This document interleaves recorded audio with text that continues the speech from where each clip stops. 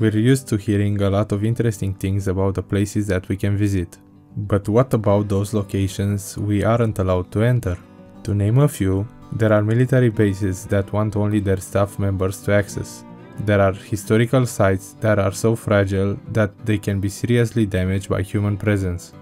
And there are also dangerous places that none of us would ever want to visit. Yet, many of these places intrigue us, from man-made guarded structures to natural formations. They attract some curious travelers like magnets, making them strive to explore the unknown lands. So let's take a look at some of the most interesting places that people can't legally visit. Number 1. Lascaux Cave is a Paleolithic cave situated in southwestern France, which houses some of the most famous examples of prehistoric cave paintings. The art, dated to 17,000 to 50,000 BCE, falls within the Upper Paleolithic period and was created by the skilled hands of humans living in that area at that time. It was discovered on 12 September 1940 CE by 4 boys who examined the foxhole down which their dog had fallen on the hill of Lascaux.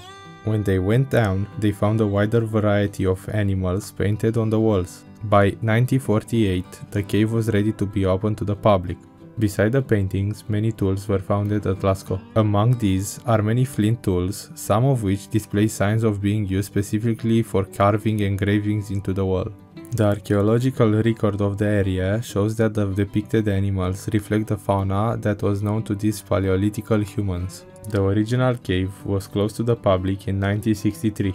After it became clear that many visitors caused, among others, the growth of algae on the cave walls, dealing irreparable damage to the paintings. Despite the closure, fungi has spread within the cave, and efforts to control this issue and protect the art are ongoing.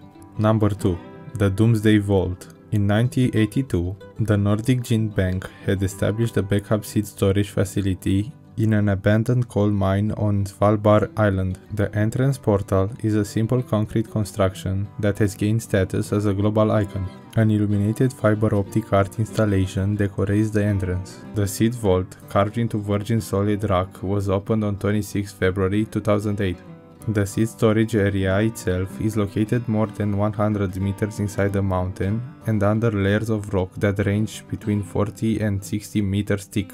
The mountain mass has permafrost, with a stable temperature between -3 and 4 degrees Celsius. The seed storage area has an additional cooling system to bring the seed storing temperature to -18 degrees Celsius and ensure that it remains constant. The seed store facility consists of 3 halls. Each hall can accommodate about 1.5 million seed samples, thus giving the seed vault a total capacity to store 4.5 million seeds. To date, the holdings in the seed vault are close to 1 million seed samples.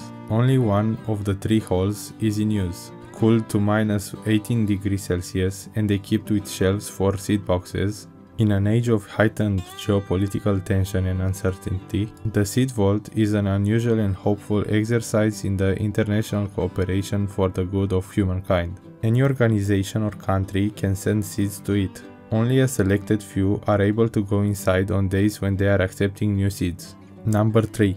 Prauchica Brana is one of the most spectacular landmarks of Czech Republic. It is the biggest sandstone arch in Europe, with a span of 26.5 meters and an inside height of 16 meters. Till 1982, this landmark attracted tourists from far and near. Later, to minimize erosion, people are restricted to visit this arch. The entire terrain has been in private ownership since the privatization of the hotel, and can be visited for an entry fee during opening times. However, geologists think that this natural sandstone arch of Prauchica Brana will soon collapse. Number 4. Metro 2. A lot that is known about Moscow's Metro 2 is actually not known but rather speculated, as it is still most likely a top-secret project run by the Ministry of Defense. Metro 2 is the informal name for a secret underground metro system that parallels the public Moscow metro.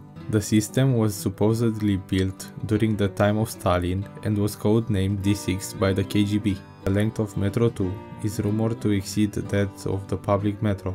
It is said to have 4 lines and to lie 50 to 200 meters deep and connect the Kremlin with the Federal Security Service headquarters. the government airport at Vnukovo 2, and an underground town at Ramenki, in addition to other locations of national importance. Number 5. Poveglia. It was constructed on a permanent fortification built by the Venetian government and from 1793 to 1814 was used as a plague quarantine station. The tiny island is said to have hosted over 160,000 infected souls living out their final days here, so many that they say that 50% of the soil consists of human remains. In 1922, a mental hospital was opened on Poveglia. Local legends say that one doctor at the hospital tortured and ended many of his patients, only to later die by falling from or possibly being thrown off from its bell tower. The hospital closed in 1968. The Italian Tourism Board prohibits visiting the island on paper and requires a lengthy application process, where you must obtain approval before you can step foot onto the human ash-covered land. But as with most things, for the right price, which is about 200 euros, you can hire someone to get you over there, no approval necessary. These are some of the most difficult places to get into while visiting Europe. They attract some curious travelers like magnets, making them strive to explore the unknown lands. And still, it's better not to even try to visit these places, for the sake of your safety. If you enjoyed this video, consider subscribing to find out more interesting topics, and as always, thanks for watching.